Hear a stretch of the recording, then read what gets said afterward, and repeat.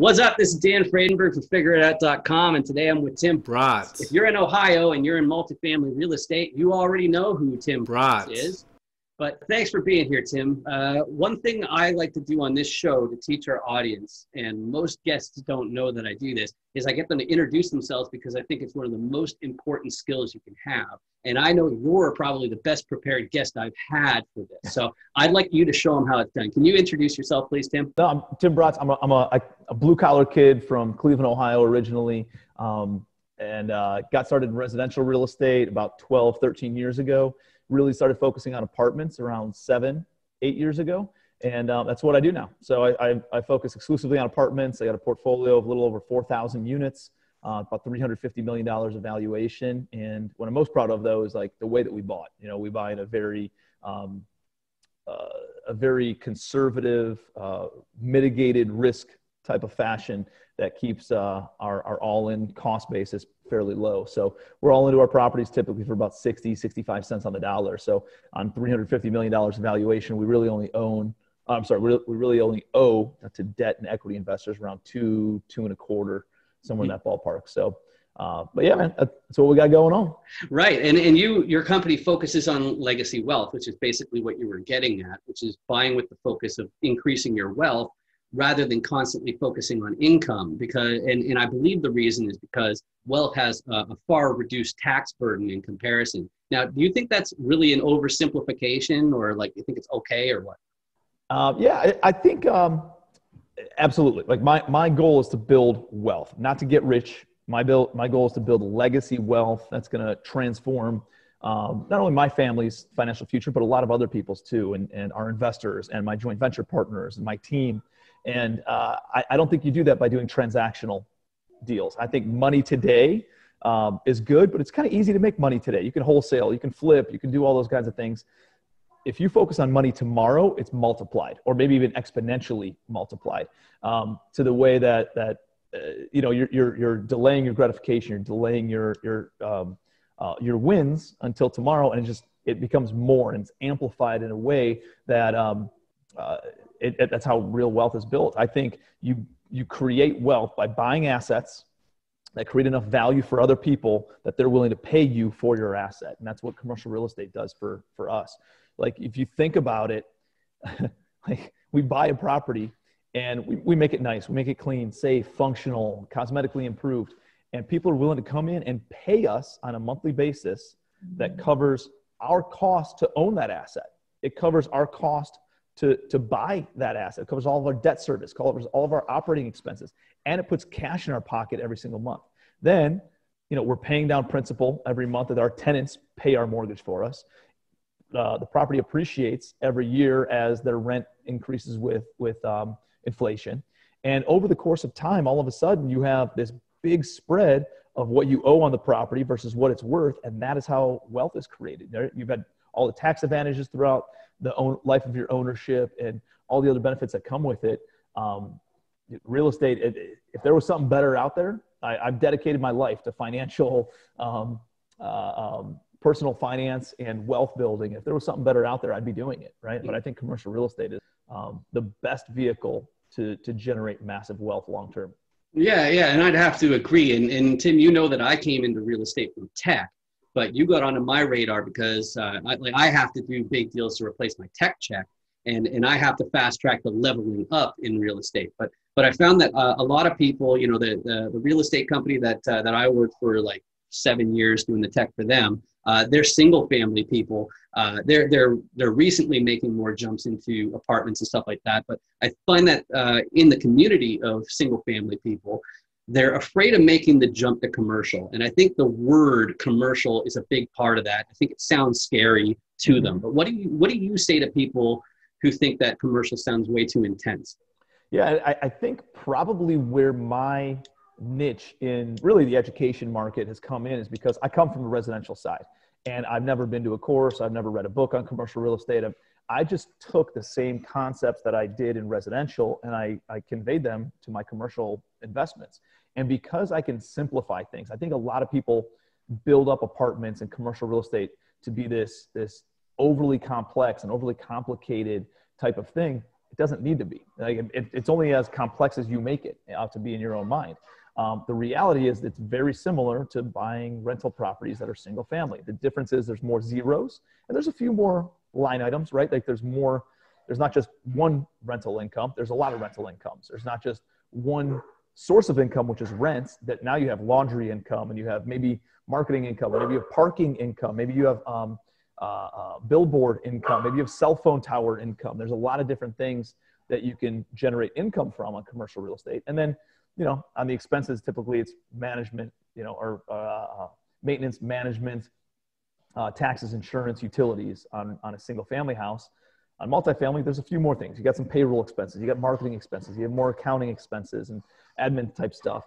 But it's just, there's more income, there's more expenses, but at the end of the day, all you care about is the net operating income on these properties, and then a multiple of that of whatever market that you're in is what gives you the valuation. So it's still very easy to do it. There's just a couple more things to add, a couple more things to subtract, but at the end of the day, it's what is the net operating income and what is the multiplier of that in whatever market that you're investing in. So again, it doesn't have to be as complex. There's definitely nuances into moving into it, but I actually think it's easier to do big deals than it is to do small deals, just because of all the economies of scale and the efficiencies that come with having a lot of units in one location versus having to drive all over to manage and operate a property. So right. I love commercial, man. Mm-hmm, right. And the other thing I think you mentioned is a reduced amount of red tape in a lot of cases, right? Big time. Because that's stuff that, like all my gray hairs, I don't have many for my age, but I do have them. Most of them are from taxes as far as I'm concerned. Yeah. But back to be an entrepreneur, you have to open yourself to risk, right? And even something like this show for me, like I'm doing a year of topics, like one topic per day in these daily videos and interviews like this on top of that. And all of this is on my own dime. So you might say that I'm not taking that much risk, but it's possible that my show's too weird and it falls flat on its face and I look like a dumbass. But you, sir, are buying and fixing and operating apartment buildings, which many would say is an even bigger risk. So investors these days, they tend to be more concerned about inflation than like a stock market crash. But both of those are great for real estate. But what's your guess for the rest of 2020 right now, like as a feeling? Yeah, I think, so there's risk in doing anything, right? There's risk in having a job. What if your company fails? What if your boss is an asshole? What if you get fired? What if there's a lot of other, I'd rather control my risk, me, than somebody else controlling it, right? That's like why I don't go to the casino and gamble on slots, right? If I'm going to lose my money, I want to lose it because I made the wrong bets in playing blackjack or something, Right. So, I think in commercial real estate, you can mitigate a lot of the risks because of how you buy and like how we buy. I got started in real estate. I was in real estate in 2005, but really more as like a contractor. I had a painting company. I worked for one of the largest home builders as like an intern in the sales side of things. And then I was a real estate agent in New York City, and I had my broker's license brokering commercial leases and retail leases and stuff. And so I was familiar with real estate. I didn't invest until 2009 after the market had tanked.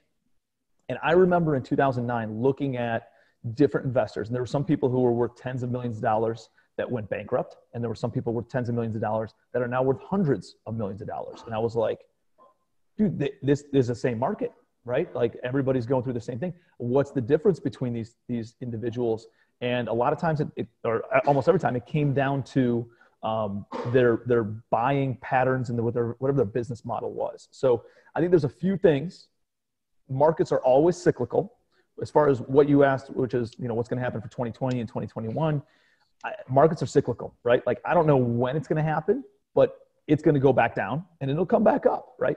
So what can you do in the meantime to just have like a steady head and keep on doing deals? Because what I don't want anybody to do is just totally pump the brakes and not do anything, because I think that stagnant inaction is what is going to hurt you even more than just doing good deals. So I think you just keep on doing good deals. There were good deals a year ago. There's good deals today. There's going to be good deals a year from now. It's just, what is your buying criteria? For us, we're always buying at a wholesale price. We are creating appreciation through the value add process. We never speculate on appreciation. We'll hope for it, but we're never going to bank on it. We buy for cash flow. meaning the easiest way to step into cash flow is to buy into it immediately, right? And we don't buy land that just sits vacant. It needs to have some sort of cash flow component or a way that'll at least cover its own operating expenses and its own debt service. Right, to mitigate the risk. Right? Exactly. Yeah, and then we put, attractive financing terms in place, things that are preferential to us, non-recourse loans, fixed interest rates, long amortization schedules, long terms on those loans as well. Doing things like that to make sure that there's no, the bank can't call the loan due at any given time. We make sure that that's not in any of our loans. Because what we don't want is have a performing property and all of a sudden, because the bank gets, scared, all of a sudden they call the loan due and you're like, dude, really? And now I got to go and scramble in order to find a new loan. So we don't do loans with banks that have those kinds of contingencies in their loan docs. So we're doing a lot of things like that. We're buying in B-class areas. When the market's good, everybody can afford B-class. When the market shifts, all those luxury runners move into more of a workforce B-class type housing. So that was the difference between the people who went bankrupt and the people who are now worth hundreds of millions of dollars, if not billions of dollars, and what their business model is differentiated by during the last downturn. So my business model focuses on all those things. Hey, maybe it's not the sexiest stuff. Maybe it's not the get rich quick stuff, but it's get wealthy slow for sure. We know that we will build $1 billion portfolio over the next few years. My net worth will jump from tens of millions to hundreds of millions.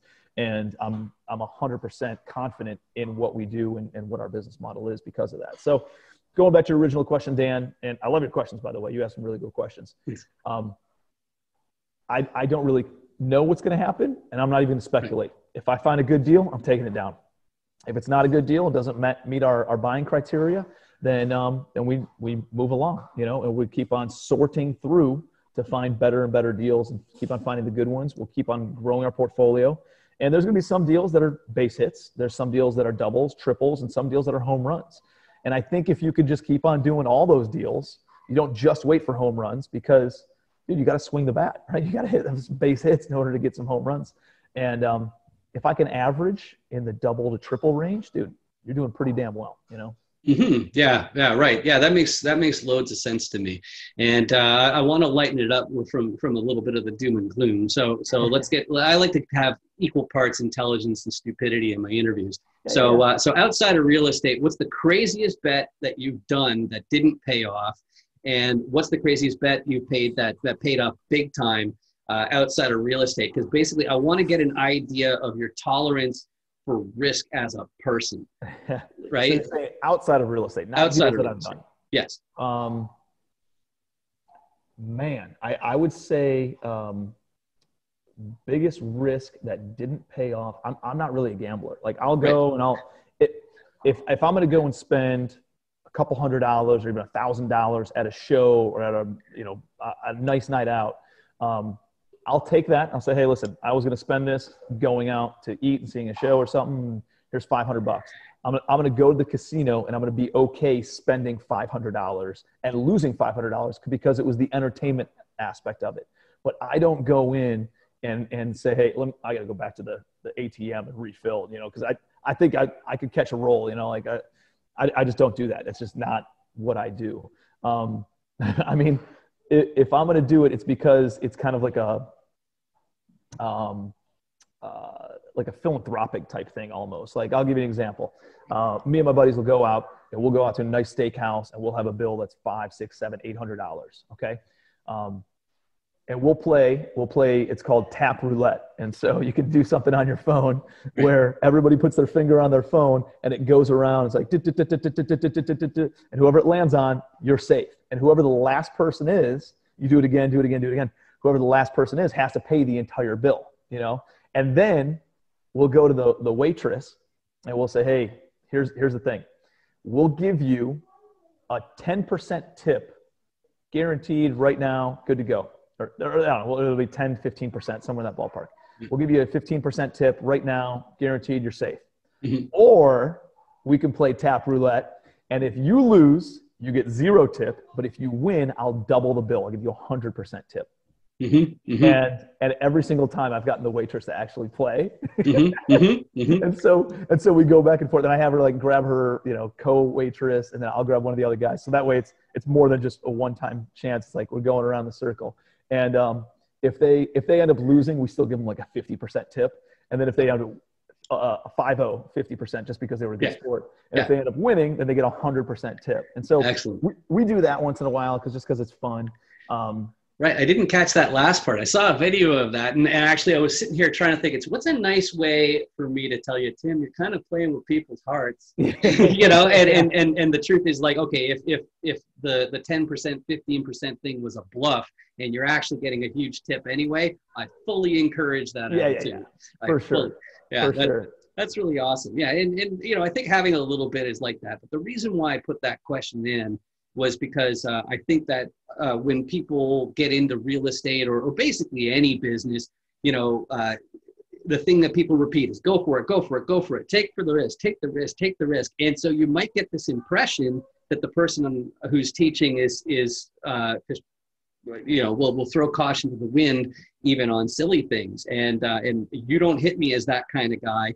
And I'm definitely not either. I'm not much of a betting man, unless I already know where it's going to go, right? But yeah, I do stuff that's like, I love, I would go skydiving tomorrow. If you're like, hey, let's go skydiving. I was like, let's do it. So I'm a little bit of an adrenaline junkie. I'll go try to climb a mountain. And I'll do stuff like that. It's kind of stupid and risky, right? But it's not risking anybody else's money. It's not risking anybody else's life. I'm just, so I do stuff like that, but not really like risky. Not that I'm pretty risk averse, man. Like I'm willing to do some stuff, but I don't like to bet. I like to have some sort of control over it. Like I'm climbing the mountain, right? So it's like, if I screw up, it's because of me, now jumping out of a plane is a little bit less, right? But it's just your life. Yeah. I think it's, I don't know. I think it's a really good question. And as far as my risk tolerance goes, I'm fairly risky. Like I'll try a new food item on a menu. Like I don't really care, versus other people that just go with the chicken every single time because it's safe, it's predictable, they know. Like I'll test it out. But I won't just randomly pick an item. I'll say, hey, what's the best item on the menu? And whatever they say, I go with it, because I know it's tested by somebody else. And there's a little bit of reduction of risk if that's the case. So I'm always trying to figure out ways on how to reduce the risk, but still take the risk, take the lead. Right. One trick I learned from a buddy of mine with restaurants, he taught me to order multiple dishes whenever you go to a restaurant. That way you're not judging the restaurant just on one thing, because it's possible that you just ordered the worst thing on the menu. But if you ordered like 3 things and all of them are kind of ho-hum, then it's like, all right, you had your chance. You got my 3 meals out of me that you would have got anyway.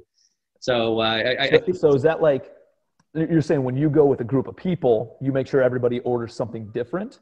Or are you personally ordering 3 meals? Yeah, what he'd do, well, it's partly Chinese culture, because the thing is they don't really like to order something for themselves and like do, hey, can I have some of that? And you stab them with your fork. They don't do that. So it's like family style almost. Yeah, and so what they'll regularly do is they'll make sure that they get, at least a couple of appetizers as well as more than one entree, which now I know the French, that's not actually proper French for a main course. So you learn stuff all the time. But right now it's the beginning of September 2020, just in case anybody didn't catch it. And we knew that this wasn't going to be your average flu season back in February when the 2 of us were in Florida this year. And you taught the wisdom of not going for luxury properties just in case something happens, because people will have to downgrade. And now I can honestly say that it's not as simple as, people aren't working, everyone head for the exits. I mean, like successful people, they might not have enough for a rainy day in their current apartment, but it'll pay for a lot of rainy days in a cheaper apartment. And you focused on these B-class assets because you saw the last crash, right? Right. So, but for the audience though, where are you right now as far as risk tolerance compared to when we were in Florida back in February? Like, has that changed much? Because I understand that that movement of an entire group of society, it basically means that you're still going to have people paying their bills. They need some place to stay, all that kind of stuff. It'll just be a rotation, and maybe it's a rotation of properties, maybe it's a rotation of tenants or something like that. But has your risk aversion changed at all since February? A little bit, but not really much. And maybe we're not taking on as heavy of value add deals. Like before, I would buy something that's 50% occupied that needs to be completely turned over.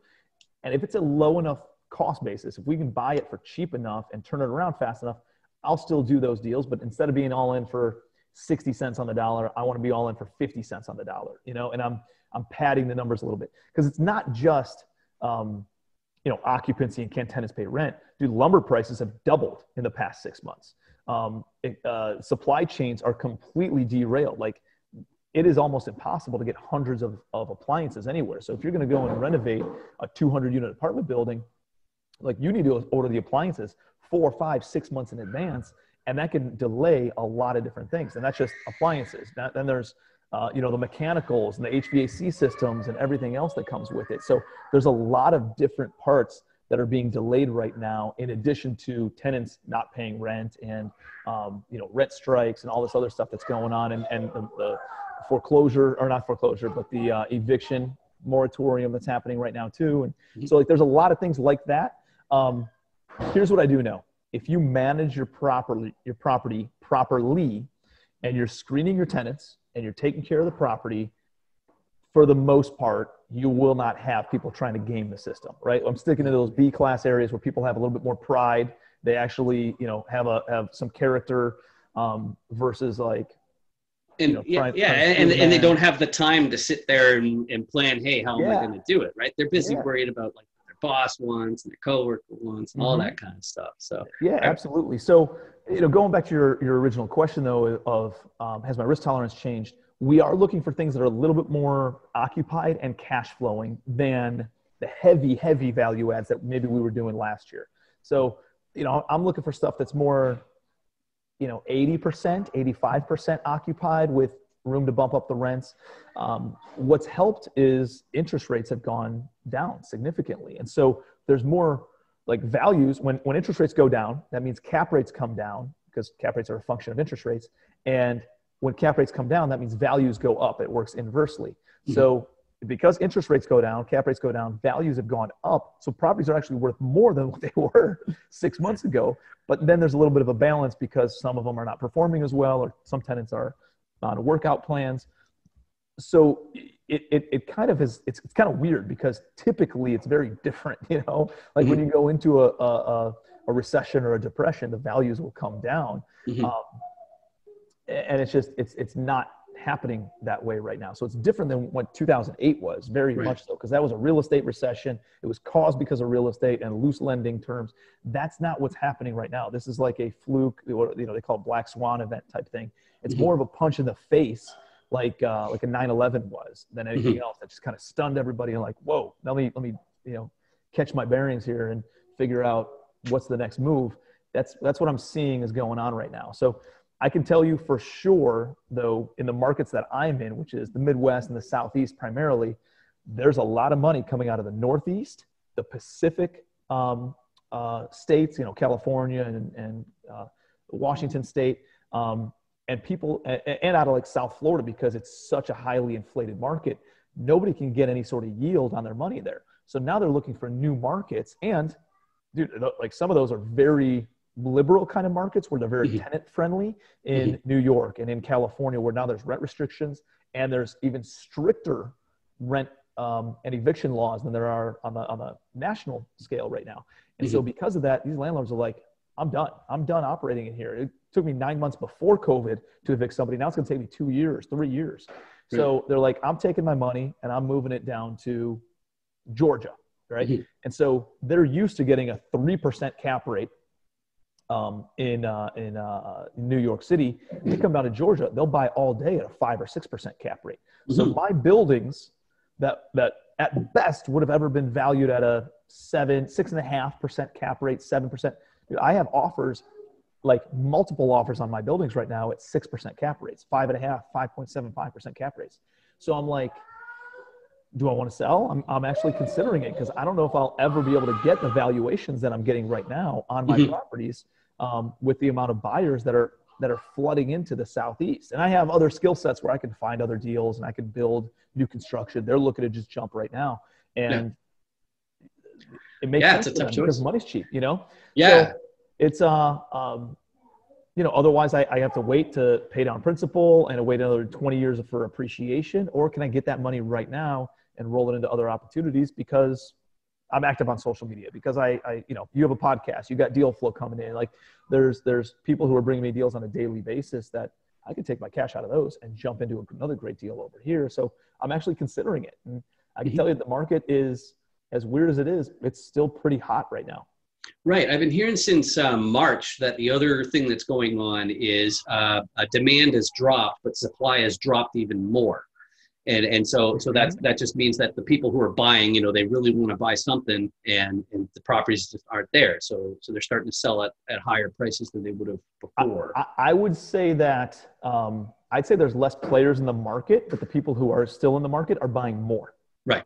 That's kind of what I'm seeing. I think like some of like lending restrictions have tightened up a little bit. If you don't have a big enough balance sheet, if you don't have enough liquidity, if you don't have enough experience, you need to go bring on some sort of outside sponsor or co-signer on the loans.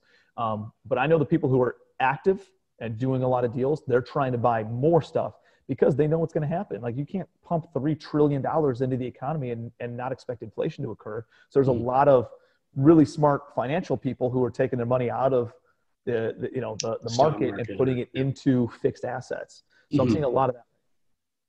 Yeah, that's really interesting. And about the risk aversion that you were talking about, one of the most genius parts of your system that I learned from you was understanding how the banks evaluate properties and then doing your deals according to that. Like if I were just a typical guy, like I remember meeting a guy the other day who he flips running like basketball shoes, right, and stuff like that, and that they treat those like a commodity, right? It's like I buy it for cheap, sell it for more, and I don't think it would occur to me from that kind of background to focus on getting the expense ratio down.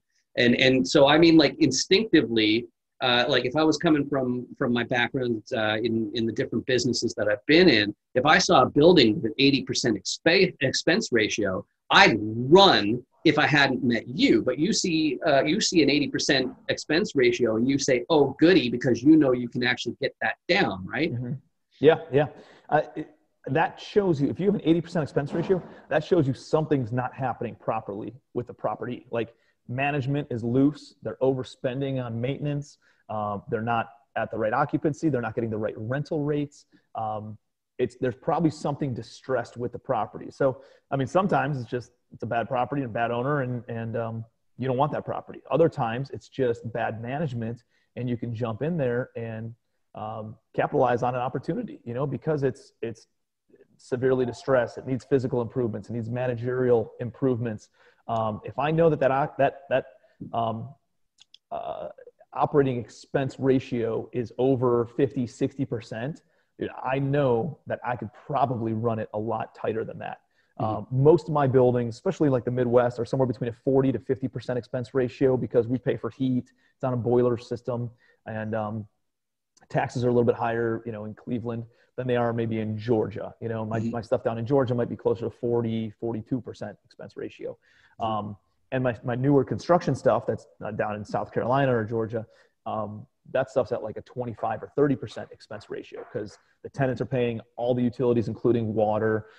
We have minimal expenses on maintenance. It's easy to lease up, so managements and leasing fees are pretty minimal. So it depends on the asset, on where that is, but that's going to give you a pretty good indication. If you're buying a 50, 60, 70-year-old building and they're saying that the expense ratio is only 25%, they're probably full of crap. You know, like that's when you're like, all right, let me really run the numbers. Yeah, this guy's full of it.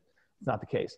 But if they're saying, hey, it's 80% expenses, guess what? I think there might be some room to jump in there and increase the income, decrease the expenses, have it all normalize around 40, 50%. And that's value add. That tells me opportunity, right? Dollar signs in my eyes. Yeah, and it's better for the tenants too, and that part's attractive to me as well. So, but we've already gone too long without me talking about myself. So for those of you watching alone because you know Tim and you don't know me, this show is about using attention to detail to adapt to changing markets for your career or business, and with an emphasis on what to do if you have to learn this new thing and you're starting from zero and don't know anyone. So would you mind telling me your entire life story in 6 words or less? No, I'm kidding. Can you walk me through how you got started in real estate? I remember you said you maxed out your credit cards, right? Yeah. Like I told you before, I was kind of working in real estate in different capacities, industries for a few years before I really started investing. But I moved down to Charleston, South Carolina in 2009 and decided I wanted to jump into real estate. So I found the cheapest house on the entire MLS. It was listed for 25 grand. And that was awesome, right? Because it was a cheap house. The only problem was I didn't have $25,000. So I had to figure out how to get $25,000. And nobody's lending on real estate. 6 months after the whole market just completely crumbled because of real estate, nobody's going to lend on real estate to some punk 23-year-old kid. And nobody's going to lend it to somebody who's doing their first deal either, right? Like I got 3 strikes against me. And I realized pretty quickly that I wasn't gonna be able to find money, so I needed to figure it out on my own. And I called up my credit card company. I asked them to increase my limit significantly. I had a $3,000 limit, and I asked them to increase it to $100,000. And they're like, not gonna happen. But they gave me 15 grand. And so I had a $15,000 limit. I made an offer on that house at $12,000. They came back at 20. I went back at my highest and best was 14 grand, and they ended up accepting it. So I just did like one of those balance transfer checks. I wrote myself a check from my credit card and put it in my bank account. I bought the property with that check. And then I had, I don't know, I think it was like 6 months I think it was 6 months of 0% interest on it. So it was like a $200 fee. And that was my entire interest expense on this thing. And I was able to buy it, renovate it. I used some of my own cash to do some of the renovation. I only had a couple $1,000s, but I used that, put it on a credit card, painted, landscaped, put in new fixtures and found some flooring on Craigslist that I threw in there, and was all in it for about, I don't know, $19,000, and ended up selling it for $33,000 110 days later to one of the neighbors, and made about $14,000 on that first deal. Not know what I was doing in the worst real estate economy ever, the first deal I've ever done. And I was like, let's do it again. So, start doing it again. I got into wholesaling, and then I started meeting people who had money, but maybe didn't have the time or the bandwidth to take on deals or the knowledge to take on deals. And that's how I, raised my first private money for projects. And, just kind of grew from there. Bought a couple of single family rentals, got into small multifamily, and just kind of kept on scaling up organically. And now that you're in commercial deals, that means that there's always multiple investors and partners involved in every deal, right? Most of them. Some of them I do on my own. Not all of them do I bring private money, but I have a couple like my office building. It was like an old historic mansion in a really cool part of town that I turned into like little micro offices. So I had 9 offices. My team takes up 2 of them, and then I rent out the other 7. That deal I did on my own, not with any investors. But almost every deal I do, I bring on equity investors. So they come in, they invest money. I'll go and, I'll give you a quick high level overview. Buying a building that I know is going to be worth $10 million. Very predictable. I know exactly what the expenses are leading into it. I know exactly what the income is going to be leading into it. So I can say, hey, this building's going to be worth $10 million. I'm all in for $6.5 million, 65% of that after repair value. With that $6.5 million total cost, that's purchase price, renovations, holding costs, I'll be able to get a bank loan for about 80% of that. So let's call it $5 million. And then I go and raise money. The other $1.5 million comes from outside investors, equity investors. So they'll say, hey, Tim, here's $1.5 million. And that could come from one person or 15 people at $100,000 a piece. From there, I'll pay them a fixed return on their investment. Let's call it 10%. And then I'll give them equity in the deal forever. So they might only get, 15, 20% ownership in the deal, but they have it. They're making a good fixed return while the money's invested. I renovate the building. I stabilize the building. I refinance the building in 18 months, pay them all their money back. And then they keep that little piece of equity, 10, 15, 20%. in perpetuity for as long as we own the property. So now they get, let's call it 15% of the depreciation. They get 15% of the cash flow. They get 15% of any refinance proceeds, any 15% of any future sales proceeds. So it's a way that they can have a fixed return on their investment and have really build some wealth from that as well, and then cycle their money faster. There's a lot more velocity on their capital than if they invested in a traditional deal. So it makes sense for me because it doesn't matter how much money you have. I know you rich tech guys are just limitless, the bottomless pockets of cash, like right, just with overflowing our fake now, backgrounds of our last apartments and stuff. Yeah, yeah. This is my last apartment in Taipei. It was like a I don't know, like a $400,000 condo. That's the view out the window there. But yeah, it's awesome. It's a green screen. So yeah, but I took the photo out of my own apartment and put it on there. So that way I look fancy. But I always make a point of pointing out that's fake. This is not real. It's a big fat lie. I don't want to lie to people. And that's because, I find that that's something that's really important. And that goes into my next question, which is before this interview, I was thinking about like the real ballers in this equation. And when I think about that, I've been within like 6 feet of billionaires before, but I didn't really have an opportunity to speak. But I was thinking about how you're probably the guy that's buying the champagne for the room at a lot of parties these days, right? I don't know about that. Yeah. Sometimes, I think having money makes you more of whoever you are, right? Like there's some people who are like, oh, that guy's a jerk and he's a rich jerk. Well, that guy was a jerk before he had money. He's just an amplified jerk now that he has money.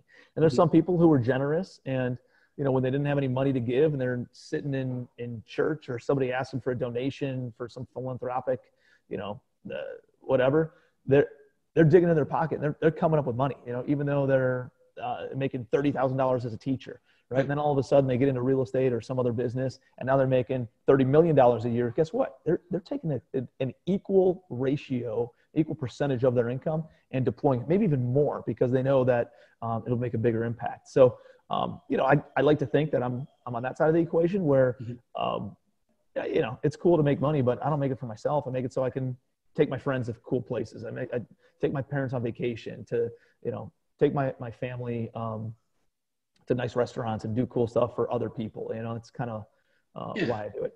Yeah, and you're still motivated by money though as well. And in a commercial deal, there's the guy who's running the deal, and that's you. And then there are the contractors who can make really big money, but their overhead's nuts, right? Like they're like excavators and stuff. They're big money. The machines could be worth as much as like some of the sites that they're working on, right? Mm-hmm. But then there are the actual cash investors, and then there are the mortgage brokers who are financiers.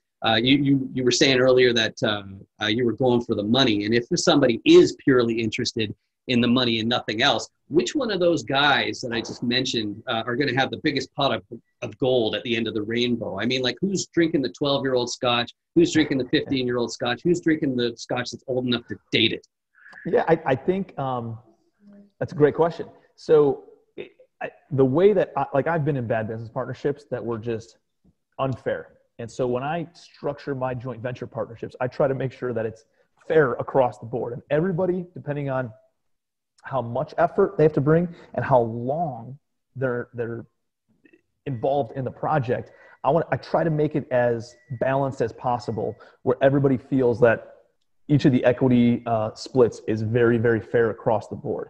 Is it ever going to be perfect? No, but it can get pretty close. And so it's going to vary on a deal by deal basis. If it's new construction, that's worth more in equity to the project manager than buying something that's totally stabilized, that doesn't need any work. Like you got to balance that out. How at what risk level are the equity investors at, or at what level are the equity investors at risk based on how much money that they're bringing? Are you buying a property that's worth $10 million for $10 million? That's worth a lot. That's a lot more risk, and they needed more equity in that deal. Mm-hmm. Versus, are you buying a building that's worth $10 million for only $6 million, and they're already at a 60% loan to value, essentially, right? So there's a lot less risk in that, and they don't need to be compensated as much with equity, But the person who found the deal, guess what? They probably spent a bunch of money on advertising. They had to comb through hundreds of deals in order to find that one that was a a grand slam, and they deserve a little bit more equity in that deal because of the effort that they put in. But that person only worked real hard on that deal for maybe 3 months, 4 months, 5 months, versus owning a building for 30 years that somebody has to come in and asset manage it for the next 30 years. Now, that's not as much heavy lifting, but it's a little bit of work for a long time. You know, who's got to sign on the loan for the next 30 years versus the equity investors who only have their cash in for 12 or 24 months. So, you know, you're just kind of balancing all those kinds of things out. As far as who makes the most money or what side of the coin would I want to be on, I like the side where you're doing the least amount of work and you get the most equity, right? Like, how do you balance that out? And I think and you're the most passive as well, you know? So I think the private money investors have a grand slam opportunity, you know, to have a fixed return on your investment and get all your money back and then still have equity. And all I got to do is write a check one time. Now you got to work real hard to gain enough money to be able to write that check.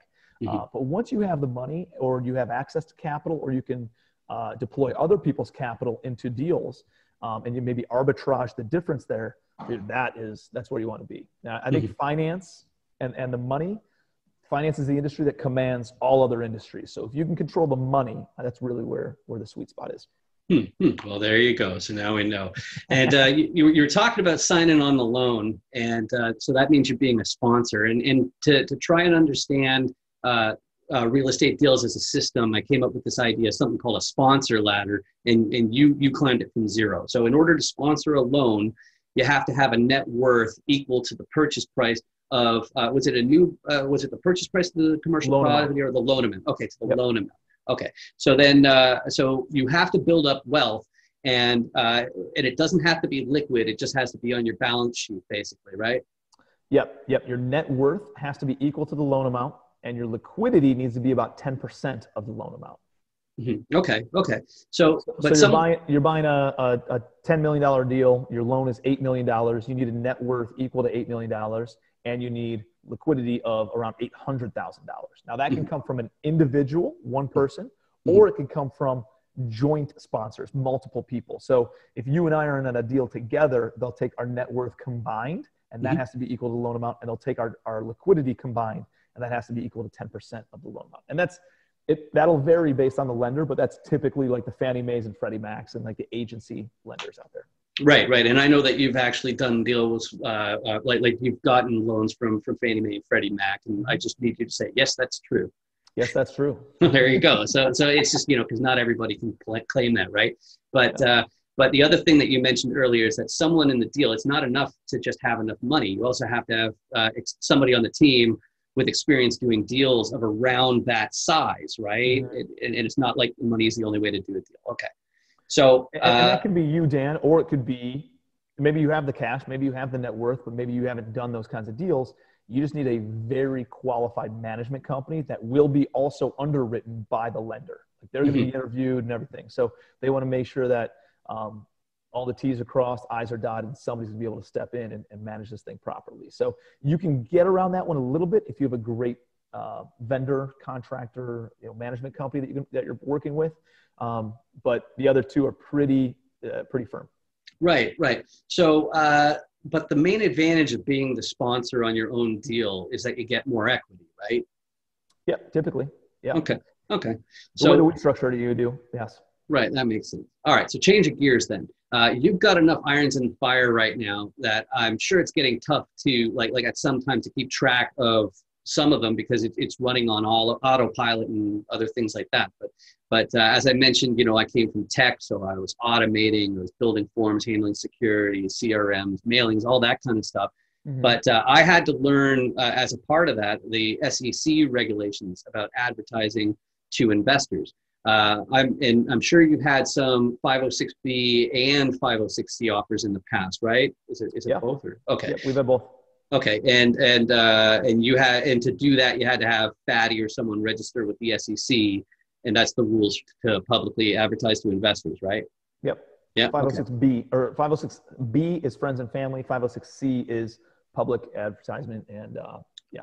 Okay. So then, just to repeat that for the audience, then, so Coke, for example, or McDonald's, they can advertise to everyone. but you have to register with the SEC before you can advertise for investors. Correct. Okay. Okay. So what's the barrier to entry for being able to do that registration and publicly advertise for investors? It's like $15K and a lawyer or something, isn't it? Yeah. Yeah. You hire an SEC attorney or like a securities attorney, and it's typically somewhere between $10,000 to $20,000, depending on how complex and complicated your fund is going to be. But you can create a fund to do pretty much anything you want. Whatever you want to do, you could put in. You just have to put in the documents and disclose everything. As long as it's disclosed, you can do pretty much anything you want, structure it any way that you want. There are a infinite amount of ways to structure an investment fund. Depending on the type of fund it is, like friends and family, 506B means it can be accredited or non-accredited, meaning they have a net worth over $1 million or under $1 million, doesn't matter. There's some income qualifications and stuff too, but it can be anybody that you know and you have a pre-existing relationship with. So that's 506B. 506C is general solicitation, meaning you can go out, take a billboard out and say, and post on social media and put it on, wrap your car with, hey, invest with me, but you can only take accredited investors, right? And so that they have to have a net worth over $1 million. They have to have an income over 200,000 if they're single, 300,000 if they're married for the past couple of years, and the expectation of doing that same thing this year. And their net worth cannot include their primary residence either. So there's some complications on that, but it opens you up. The thing that I found though is with a general solicitation type of structure, what I found though is you can go and generally solicit, but who's going to write you a check who's never met you before? Right. Like it's just easier to go to friends and family and build it that way and stay inside the lines. Unless like I'm a little bit of a different animal because I have the education platform and I have a pretty heavy social media following. So because of that, people they feel like they already know me and they know what I stand for, they know what my core values are, they know the kind of deals that I do. So I can do a 506C and I can generally solicit on social media, and then people will hit me up and say, hey dude, I'm in, right? Because I've been following you for the past year and a half on social media and I see what you're doing. I love that. And I want to jump in. So there's benefits and downsides to both of them. It just kind of depends on what you want to do, but we create a new investment fund for every single deal that we do. We raise on a deal by deal basis. We don't have like an ongoing fund where you just generally invest in it and then we take that money and we allocate it to different projects. It is, if I'm buying 123 Main Street, we're creating 123 Main Street LLC and 123 Main Street Fund.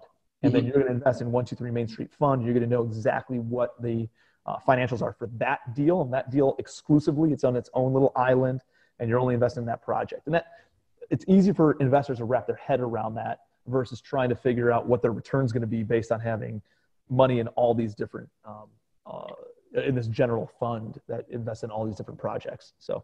Right. And even though they won't be, there's no recourse going after those individual investors, they're also listed as an owner on the LLC in your system. And for me, I just brought that up because like that'd be important to me as a digital security guy. I want to see, it's like, okay, where does it show that it's not just done on a handshake or something like that?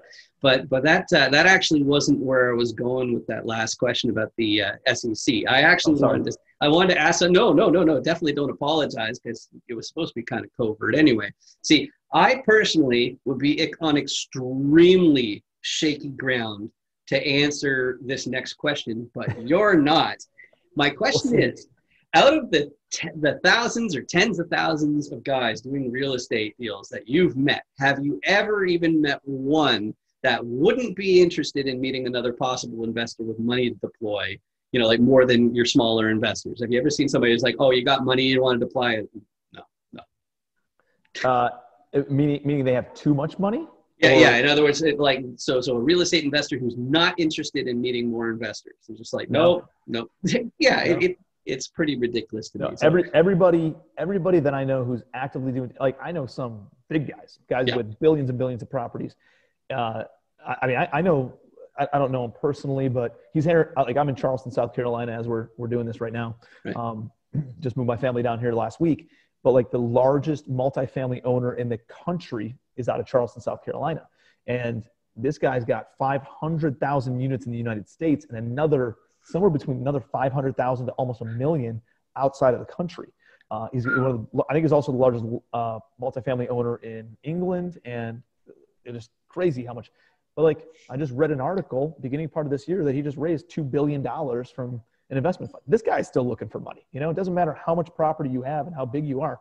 You're always sourcing deals and you're always sourcing money. If you're doing those two things, that helps you take deals down. Now, what helps you keep deals is operations, right? We're always refining your operations and dialing in that piece.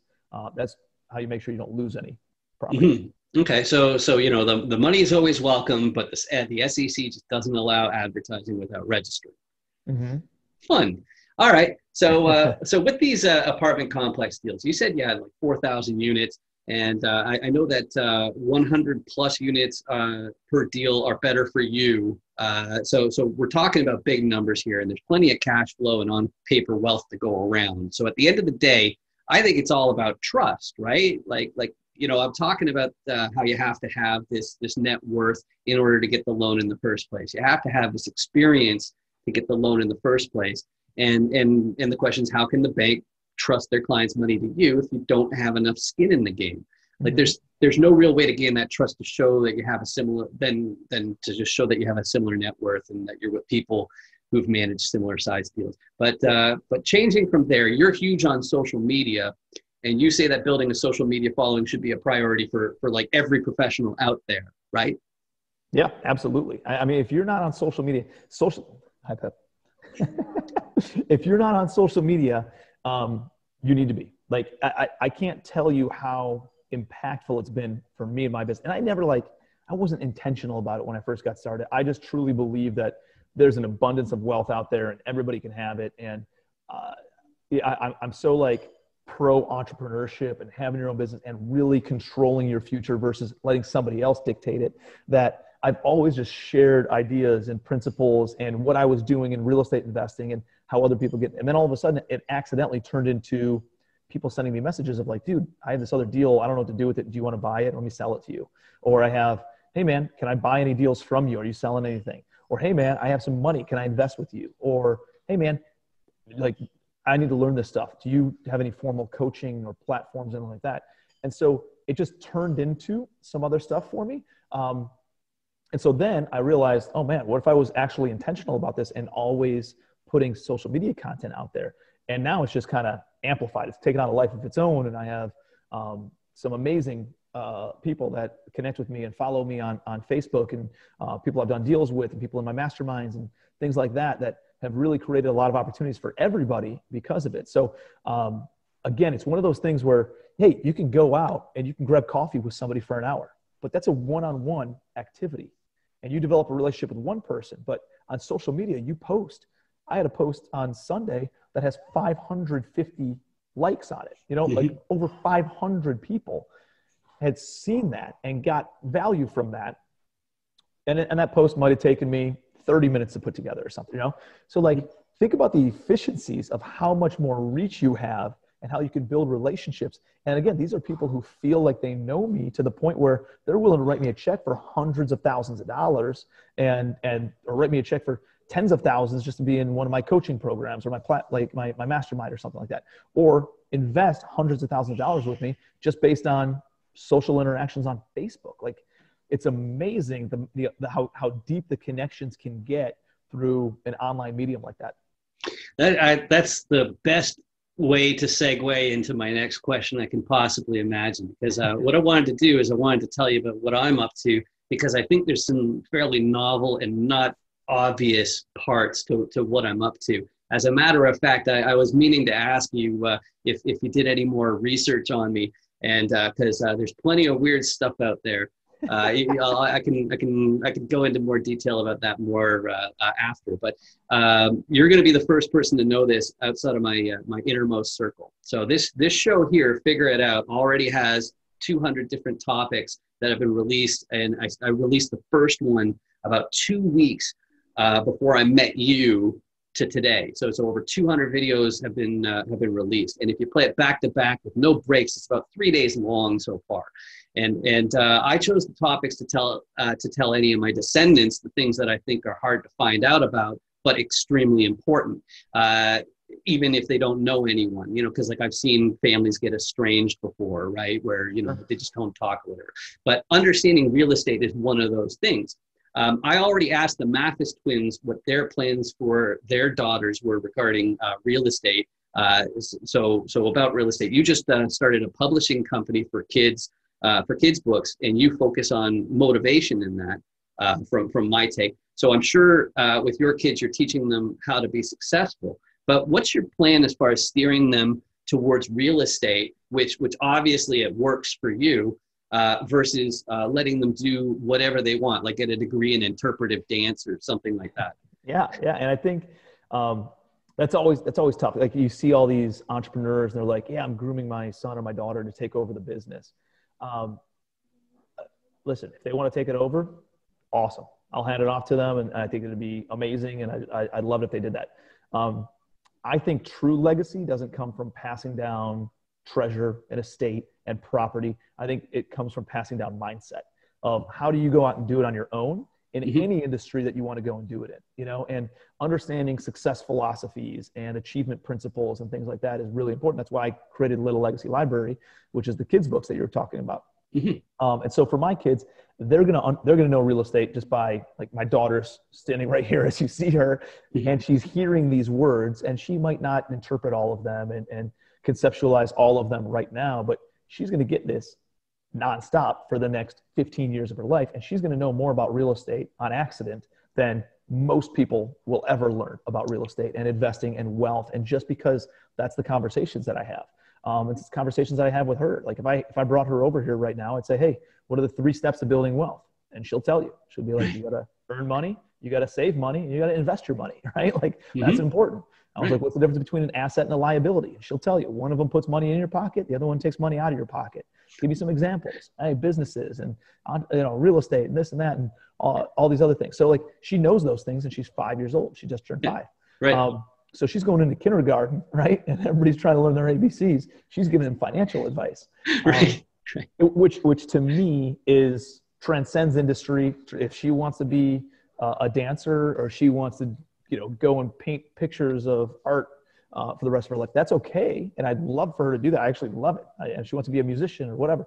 But I want her to be financially secure and understand finance, because economics is what makes the world go round. So like you still have to be at least responsible enough to understand how to buy assets, how to cash flow assets, and then let those assets cover your lifestyle. Then you can go do whatever you want with your lifestyle. And so if she's buying businesses and selling businesses, and she wants to do that on a full-time basis, or buy real estate and sell real estate on a full-time basis, great. If she wants to do something else, at least she knows how to go out and subsidize her art ventures, because tough to make a lot of money in art, right? Like, but she can make money here, and then it covers all of her lifestyle expenses, and then she can go do the things that she loves. And that's really, I think, real legacy, because it allows them to really focus on what they want to do, and not just, you know, be in a vehicle that maybe they're not totally passionate about.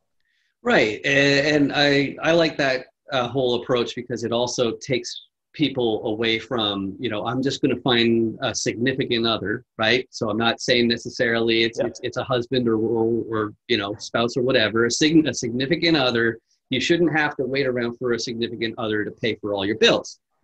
You know, you should be self-sufficient, and then that way, you know, that the reason why you're having that relationship with that person is because you want to, not because you have to, right? But so that's about legacy. And the weird thing I'm doing for my legacy, on top of having all these questions that are for my kids and anybody who'd be interested in these tough subjects that are tough to find out how to learn, I'm basically, like, what I'm doing by doing that is I'm uploading my personality to the cloud. You know, like if you ask me in person about like politics or religion or something like that, what I recorded is basically the limit of what I tell you anyway. So between that and one other thing, I basically just got the opportunity to become immortal. And that's going to be happening in the next 30 days or so. I'm getting my own deep fake digital avatar of myself from the same guys who did the ad that David Beckham did for malaria, and they got him to speak like 30 languages or something. So that way I'm also providing my family with the ability to just type any words they want, and a computer will make those words come out of my 40-year-old face, in 30 languages if they want to, even though I only speak like 2 and broken versions of like 3 others myself. But if my kids want me to say, you know, if they want me to say I love you, they can do that, you know, and of course that's true, right? But if they want me to say that Santa Claus is real, I can, because that's also true.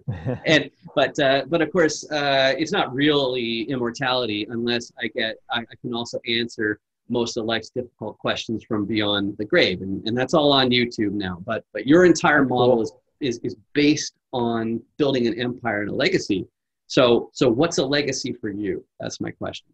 Yeah, I think it goes back to, I think people should make as much money as they possibly can inside the time that they dedicate to finance and economics, right? I don't think that should be everything, but inside the time that they dedicate, and if that's 8 hours a day for you, 5 days a week, great. I think you should make as much money as you possibly can, because that allows you to make bigger impact in society. Like, dude, you can't build a hospital. You can't send kids to a better school. You can't buy books for children if you don't have the resources to do that. So I think you should make as much money as you possibly can inside the time that you dedicate to finance and economics. And I'm trying to do that with real estate, right? And that's what I'm doing. But I think for me, I'm going to make as much money as I possibly can, and I'm going to give all of it away. My kids are going to get some badass houses, right? Like, I'm sitting on an oceanfront house in Charleston, South Carolina right now, and they're going to get this in their trust. They're also going to get our house in Cleveland, which is less exciting than this one. But and then they're going to get some sort of, I don't know, I'm going to buy like something up in the mountains, a lodge or something with a bunch of land, and they're going to get that. So they're going to get a good amount of real estate just for secondary, primary homes, that kind of stuff. Otherwise, the rest of the money is going to nonprofits and other stuff when I'm gone. But my kids are going to have real legacy, which is they know how to build this stuff on their own. They're going to be like, Dad, I have all my own money. I don't want your friggin' property. So go do whatever you want with it. That's my goal. That's my hope, is that my kids can figure this out for themselves, and they don't even want or desire any of my money. And then I know that I did something right, you know? Yeah. And it's not just them, but I want to make sure that I'm making an impact for other people. And I think that's true legacy. I think, you know, Dan, you become a billionaire and you're like, oh, you know what helped me out was going to this event of this guy, Tim Bratz, and helped me set me on the path to go out and buy real estate a certain way, and made $1 billion from it. And thanks for that. You wrote about it in a book. That to me is legacy, right? Like, you're dedicating, just mentioning me and mentioning my name. I think that's that'd be pretty powerful. So. Yeah, that's awesome. Thanks for being here today. And you in the audience that's up there, if you have any apartment buildings for sale, or if you live in a building that isn't being taken care of, please get in touch with us. You can go to FIGGERRIDOUT.com/Tim Bratz deal. That link is inside the description. But let's do this again soon, Tim. Thanks a lot for being here. This was fantastic. I appreciate all the value you bring in, and all the amazing questions you ask. So I appreciate our relationship. Glad we're friends. And if there's ever anything that I can do, man, don't hesitate to reach out. So thank you again. Awesome. Thanks.